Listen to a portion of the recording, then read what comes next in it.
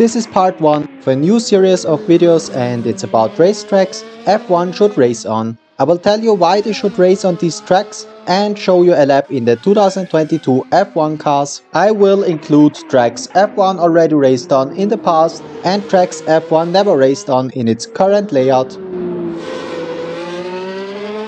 So let's head into part 1.